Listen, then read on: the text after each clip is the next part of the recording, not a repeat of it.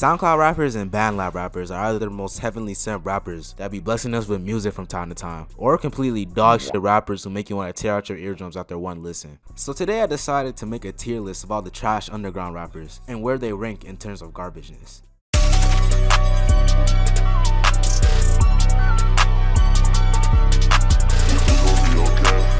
Underground artists have shifted their music to a more rage aesthetic, so now they're rapping on extremely obnoxious loud beats, and all of this can be accredited to one album that made niggas realize, damn, this shit hard. And this rage aesthetic has bred some pretty good artists in my opinion, or at least that's what I would be saying if Homicide Gang didn't exist, and not Homicide Gang as a whole, but Homicide Bino. But the nigga ruins the experience for the whole collective. And it's not like I'm the only one who feels this way, because Homicide Bino is critically unliked in the underground. Now to be fair, I'm gonna play devil's advocate here. I do like some of their songs. Homicide Gang has gotta have some of the hardest rock samples in rap. I can't lie about that.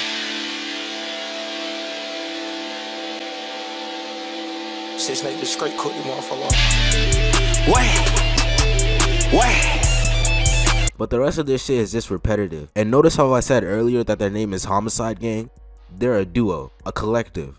But Homicide Bino always gets 99% of the runtime. I'm pretty sure the amount of times I've heard Michi on a chorus can be counted on just one of my hands. And that nigga is barely even a feature, like he gets 30 seconds at most on his own song. It's like they be in the booth and Michi starts rapping, and the second the nigga goes over 10 seconds, Bino's just like not around here, partner.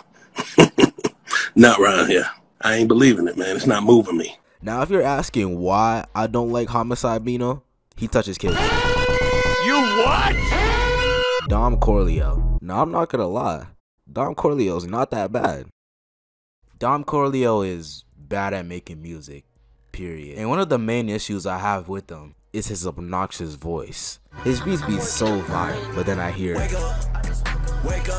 There's just something about the way he raps that just makes me wanna.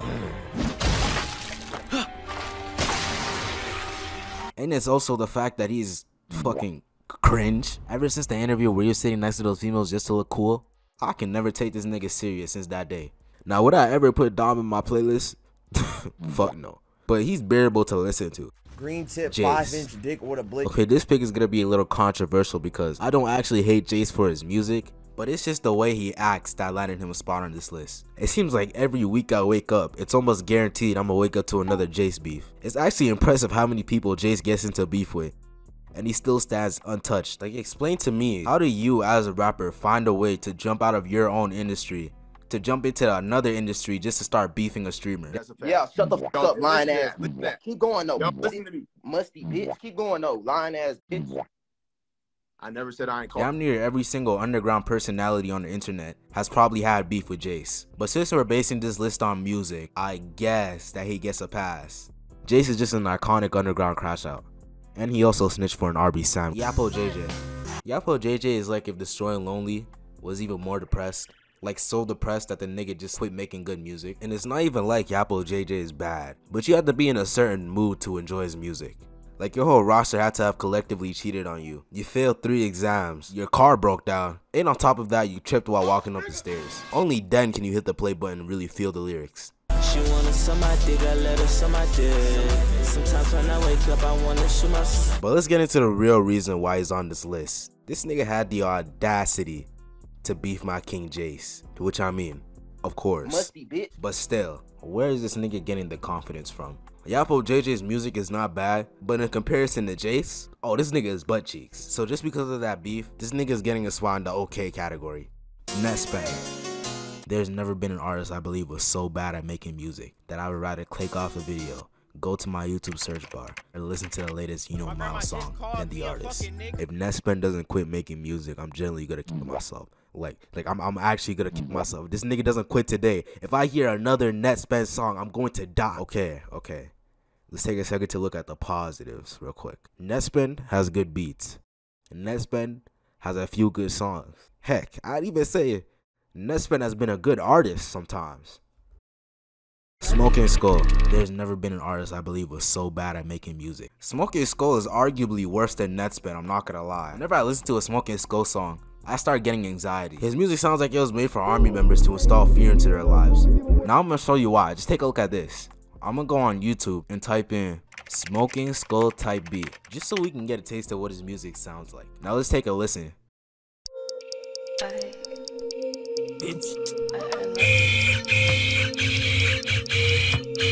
I genuinely can't tell if Smoking Skull is being serious with some of his songs, cause sometimes it just seems like this nigga goes in a booth and just starts trolling. And by trolling, I mean fucking screaming.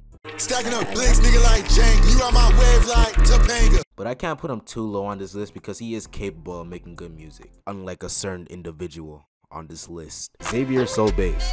Yo, I'm being so honest right now. Is this nigga even a rapper? And I don't even mean that in a disrespectful way, but Xavier just seems like an internet personality more than a rapper. But aside from that, Xavier So Bass is definitely one of the better rappers on this list. But he's still on this list because I don't like the way he raps. Like, yeah, the nigga is rapping, but it really just sounds like the nigga is talking or having a conversation rather than rapping. And to be honest, I really just feel like the nigga should just stick to making beats because the beats he be making are fire. I don't know, maybe it's just I don't understand the jerk wave, but that nigga does not know how to rap. There are more trash underground rappers, but it's 2024 and I'm trying to spread positivity. We're staying positive all year. It's only good vibes all 2024. Nessman is so fucking odd.